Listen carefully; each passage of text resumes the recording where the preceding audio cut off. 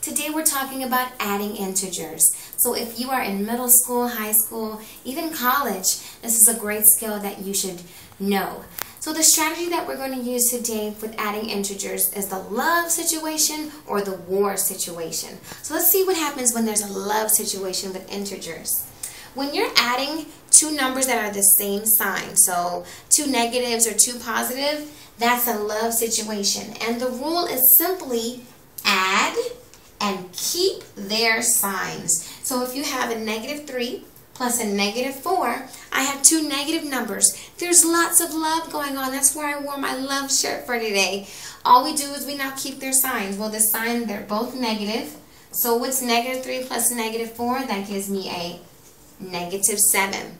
Now we have a different situation. What happens if it's a war situation? That means I have different signs. The rule is subtract and keep the sign of the winning team. So what does that mean, a winning team? Well, look at my example. I have -5 plus 3. So I have a negative team and a positive team. Well, who has more on their team? The negatives do. So right away, I know that my answer is going to be negative something. Well, the rule said I then subtract. What's 5 take away 3? It's 2. So my answer is -2. And that's all for today. Thank you so much for stopping by. We'll see you next time.